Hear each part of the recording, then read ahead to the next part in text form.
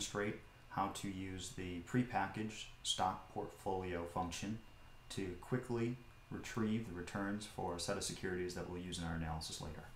To begin, simply create a list of the ticker symbols that you're interested in analyzing. In this case, I've defined 6 of them, and we can execute this, and you'll see that these 6 ticker symbols have been assigned to the stocks object.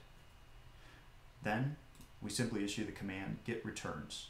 Get returns is a function that's contained in the stock portfolio package, and it will return a lot of data for each one of the securities based on the frequency that you specified. There are some other options for this video. I'm just going to use a very simple return here of just on a weekly basis, going back as far as there is data. So I'll execute this, and it should only take a second. It actually just went out to Yahoo Finance and pulled all the data in.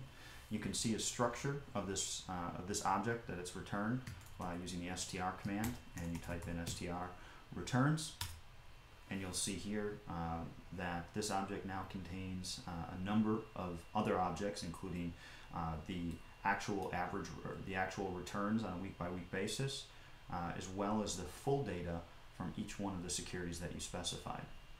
So now what we want to do is let's just take a look and see what the average returns were for those 6 securities. Use the summary function and give it the name of the object that you just returned, which is returns. And you can see now there are 6 stocks that it retrieved for, observed once per week from 2007, which is the earliest date in which they all have returns, through the most recent week. And then it will tell you the average or mean return for each one of those securities.